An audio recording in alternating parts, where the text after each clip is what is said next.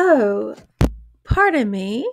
Did you know that April is National Poetry Month? Yes, I know that April is National Poetry Month.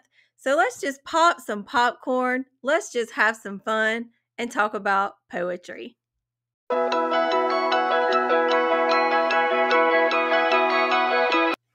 I know there's a lot going on in April. My birthday takes place in April, and Old School April also takes place in April, and that is a readathon, watchathon, nostalgiathon that is created by Kelsey from Slime and Slashers. And there are a lot of co hosts and a lot of prompts. So I'm going to link Kelsey's announcement video down below. But I just want to say that you could fit our group read into a couple of the prompts. Technically, it's a poem, but it is an epic poem. So I don't think Kelsey or any of the other co hosts are going to come police you and say you can't do that. But our group read for popcorn and poetry is Christabel by Samuel Taylor Coleridge. And two of the prompts for Old School April you could use for Christabel. One is the Teen Witch prompt, and the other is the Monster Squad prompt. And like I said, I will leave Kelsey's announcement video down below so you can get more information about Old School April. So I certainly don't want to do anything that's going to interfere with that. That is why this is going to be very casual popcorn and poetry with only one group read, Christabel. I will also link Christabel down in the description box below because you can read it online for free.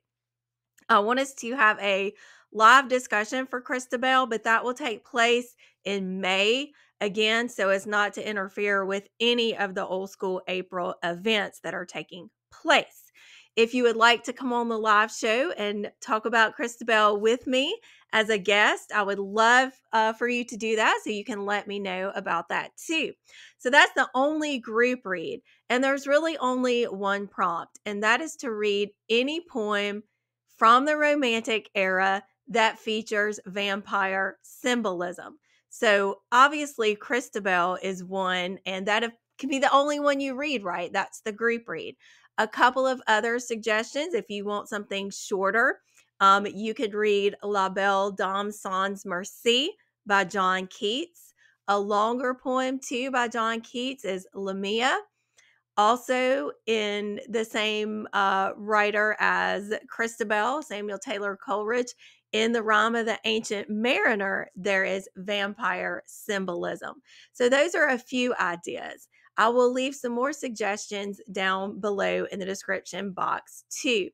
But again, this is just going to be a casual, fun, popcorn and poetry. I know some people tend to get intimidated by poetry, but I want to show you how much fun it can be. And with the particular focus this time on vampire symbolism in romantic poetry. So I hope you will join me for this very casual event in April, popcorn and poetry. I look forward to having some fun while we talk about some poems. Thank you so much for watching. Let me know if you're going to participate, and be sure to check those links for the group reading of Christabel, as well as some of the other poems that you can read this month too, or in April technically, right? Because this is going up in March. Thank you. Bye.